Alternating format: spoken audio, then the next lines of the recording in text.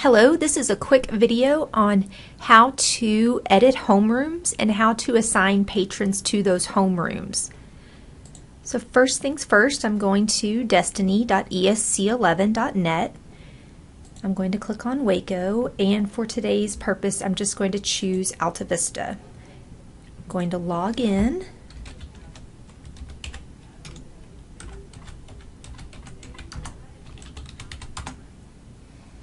And from here, I'm going to go into Back Office.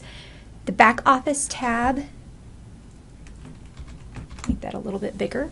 You will see on the left-hand side the option to manage homerooms. And this is where all of the homerooms reside. So you could always come in here and click on the pencil to edit the homeroom. Maybe this person got married over summer and needed their name changed, etc.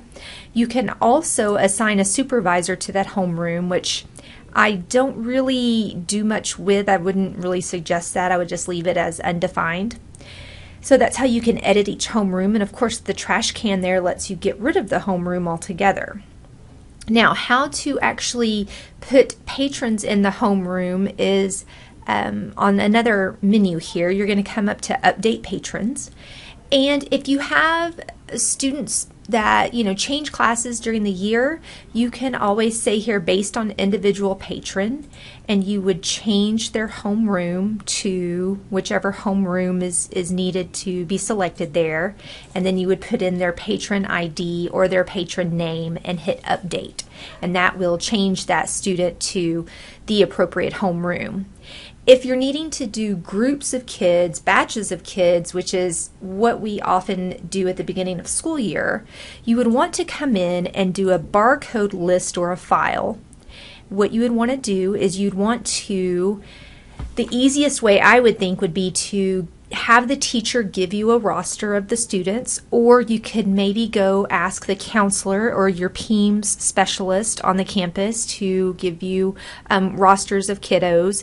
And then what you can do is you can come in and their student ID number is also their barcode. And so you could, one at a time, type in their barcode and press that add button.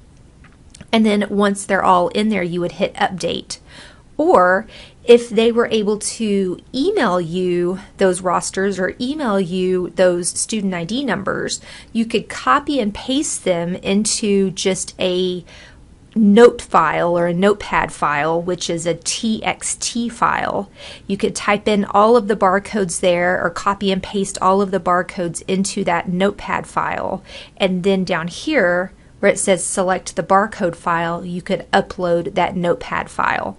So like I said, either way, you have to have those kiddos they're, like I said, in their homerooms by a roster, or like I said, if they can email it to you, it would be easier to just copy and paste those in, and then you can upload them upload several of them at a time. So that's it. That's how you can manage homerooms, and that's also how you can add kiddos to homerooms as well. If you have any questions or anything, feel free to call me or text me. Thanks.